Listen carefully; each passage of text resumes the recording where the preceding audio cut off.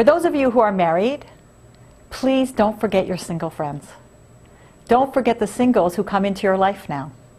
Sometimes we get through a different stage of life and we forget about the people who are not there yet. It's a tremendous, tremendous mitzvah to help people to get married. But it's also a responsibility.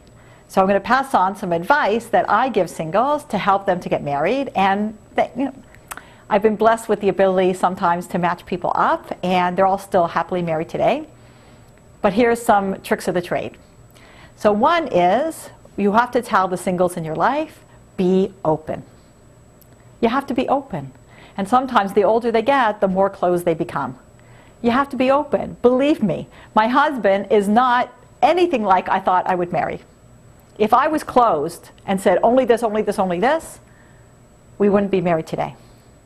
And I think my husband had to be open to marry me, that's for sure. So that's one thing, be open. Also, do your homework. This is your life. Be a sleuth. Check the person out. Even before I went out with my husband, I checked him out. I talked to his rabbi, I talked to his roommate, I talked to his best friend, I talked to the person he wasn't best friends with, they had some conflict, and everybody had tremendous things to say. Check him or her out. You could save a lot of time and a lot of pain, a lot of emotion, if you see that the person really has qualities that you're looking for. But again, be open. Maybe they're not coming in the package that you thought. Be open. All right. The next tip is the 3-date rule. We always tell people, unless you're disgusted by the person, you always go out 3 times. I think we spoke about this in the past a little bit. Why? Because the first time, you're very nervous.